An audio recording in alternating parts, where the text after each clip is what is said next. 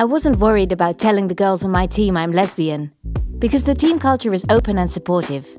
It's great to know that my sexuality isn't going to be made an obstacle to me on the pitch. Unfortunately, homophobia is still common. I've heard guys using gay as an insult, or saying they would be uncomfortable in the dressing room if one of their teammates was gay or trans.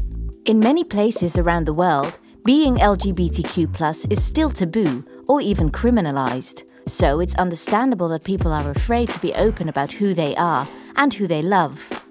They're at risk of abuse and even violence. But they don't have to be. Times are changing. Former players have opened up, and many campaigns and initiatives have been launched to try and level the playing field. Biological sex is whether you are physically considered male or female at birth. Some people have elements of both. That's called intersex. It's not the same as gender, who you are on the inside. You may feel most like a girl, or a boy, somewhere in between, or neither, which is referred to as non-binary. Transgender means having a gender identity or gender expression that differs from the sex you were assigned at birth. Your sexual orientation is who you're attracted to and/or who you love. Queer is a more general term.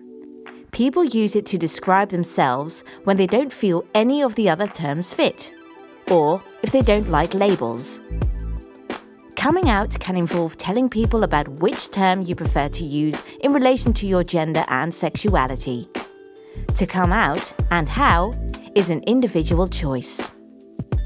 Lesbian, gay, bisexual, transsexual, and queer are the most common terms used.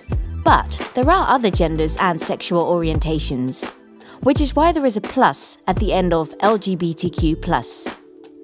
Research shows that stigma and prejudice around being LGBTQ+ can affect mental health and stop people playing sport completely. It's therefore important to make everyone feel safe and welcome.